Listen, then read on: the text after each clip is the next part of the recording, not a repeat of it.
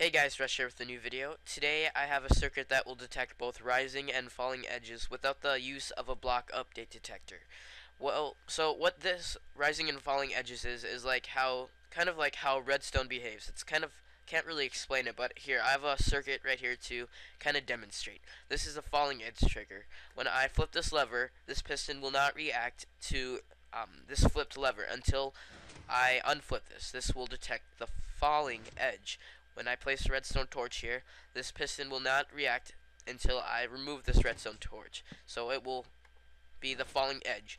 Rising edge would be the same, would be the opposite of this. If I place a redstone torch here, this piston would react, but when I remove it, it wouldn't.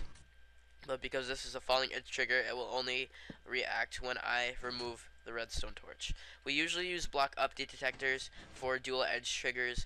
A dual edge trigger or rising and falling edge trigger will allow a lever to act as a button. So the reason why this won't work in some cases, in a lot of cases, because Redstone will update this block update detector, and it will update when you power Redstone, and it's just not a good thing to use if in more compact projects that you have. So I have a circuit right here that I made. This is my design. It will detect both rising and falling edges. So I can flip this lever, and this piston right here will detect that, and I can unflip this lever, and then it will detect that. It allows a lever to act as a button. So if I place the redstone torch here, it will detect that, and when I remove the redstone torch, it will detect that too. So the same thing works with a pressure plate. I can step on this pressure plate, it will detect that. I can step off, and it will also detect that. So how do you build this? It's very simple to build, one block wide, and nice design. So we just stack up two blocks, solid objects right here, and place redstone torches on both of these with a stream of redstone coming down like this and dipping into a little hole here.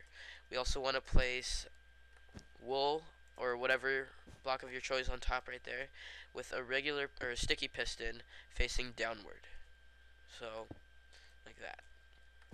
Okay?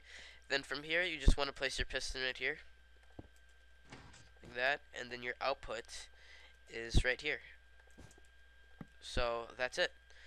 And that's how you build dual edge trigger without the use of a block update detector. Your input is of course right here, so it will detect both rising and falling edges. Thanks for watching. Be sure to check out my other videos and to subscribe. Thanks. I'll see you guys later.